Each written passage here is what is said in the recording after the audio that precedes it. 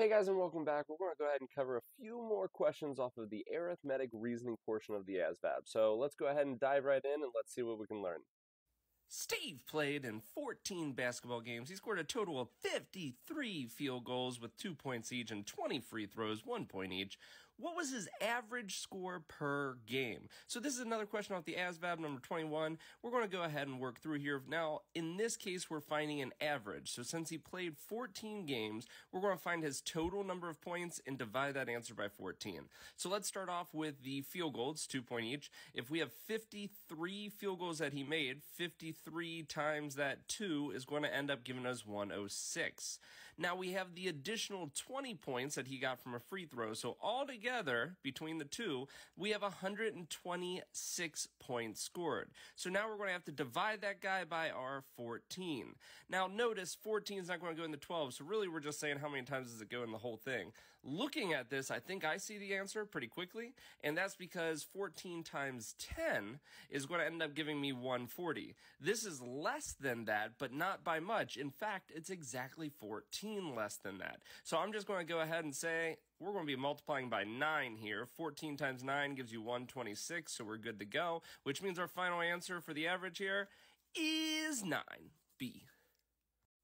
How many yards of fencing do you need to enclose a rectangular yard that is 42 by 84 feet long? So in this case, I'm looking at 42 on my short side. We got 84 on my wide size, and they want to know how much fencing you need to enclose the rectangular yard. Now, I went ahead and drew this out to remind us that if I want to fence around the whole thing, I'm going to need to make sure to double each one of these numbers because I got this fence over here and this fence over here. So we got 42 over here as well, and another 84 here.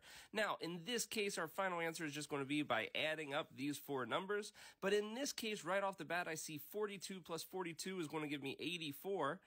Plus these two 84s means that really we're just doing 84 times 3 because we have 84, 84, and then that 84. I say that's because remember, there is no calculator on this test. So whatever way is faster for you, adding up 84 3 times or multiplying, you do you, but there's no calculator to help you out. So in this case, 4 times 3 is going to give me 12, carry the 1, 3 times 8 is going to give me 24 plus the 1 is 25, meaning my final answer here is 252. That looks like it's answer B. Call it a day because we're done.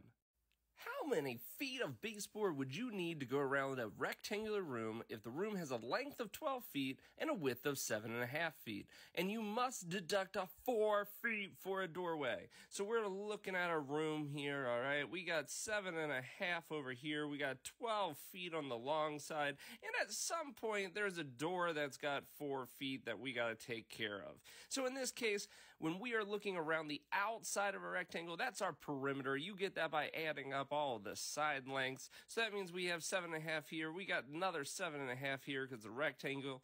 12 down here and another 12 up here. Now, what I'm going to do is find my final answer and then just go ahead and subtract off that 4. So right off the bat, I see a half here and a half here, which seems scary, but since I have 2 halves, that's just the whole. So when I do 7 plus 7, which gives me 14, I'm going to add 1 more for those 2 halves to give me 15. We then have a 12 up here and another 12 down low. So when we're looking all together here, we have 15 plus 12 plus 12, 5 plus 2 is 7, another 2 is 9. We got 3 ones out front here. And don't forget, we got to subtract off that 4. So although we got a perimeter of 39, way to go, we're going to subtract off the 4.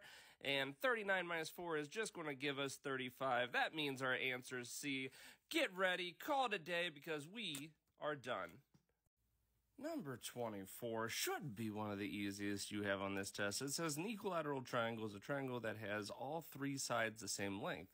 What is the perimeter of an equilateral triangle whose sides are 5 inches? So in this case, we have a situation where we have this triangle, it tells you it's equilateral, and usually they would expect you to know that equilateral means that all 3 sides are the same. In this case, though, they actually told it to you, so there's no reason for you to get this wrong. Now, the one thing you may have forgotten is, what does the word perimeter mean? Remember, perimeter just means the distance around the outside. So that means that if one of these sides is 5, we know equilateral means that all 3 will be 5. So now we're looking at this as our entire perimeter. So if I just add these up, it should go ahead and give us our final answer. So we got 5 plus the 5 plus another 5 is going to give us 15, which is answer C for our final answer. So call it a day because we're done. So 25 has quite a bit going on here. Let's go ahead and take a look. It says, Fred wishes to enclose a square garden with wire whose sides measure 20 feet. If he decides to have the wire go around the garden 5 times, how much will the wire cost him if wire costs 40 cents for a spool of 50 feet? So let's just break down each of the steps here so we can go ahead and get this answer. First off, it's mentioning the fact that this is a square, so all the sides are equal, and the sides are 20 feet each. So we have a square here, 20 each.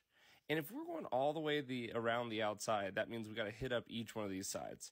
And we're actually going to go around 5 times. So first off, let's see how much one time around is. We got 20 plus 20 is 40, plus another 20 is 60, plus another 20 is 80. So this whole thing is 80 all the way around. And we're doing it 5 times, so I'm just going to multiply that guy by 5. Well, 8 times 5 is 40, with the 0 on the end there, means that all the way around here is going to be 400. Now we have to take a look here. We're buying spools that are 50 feet each. So how many times does 50 go into 400? Well, I know 50 goes into 100 twice. So if I just multiply that by 4, we'll get to the 400. So that means that 400 divided by 50 is going to be 8. So we need 8 of these spools at 40 cents a piece. So now I'm doing 8 times the 40 cents a piece. And 8 times 4 is 32. So this is, and bring the 0 with you, we're going to end up getting $3.20. So again, 8 times the 40 cents is going to give us $3.20 for a final answer. So this answer here is B. Hey guys, that's all we're going to cover for today. But remember, you can always click on any of these videos over here to help you keep studying for your next attempt on the ASVAB.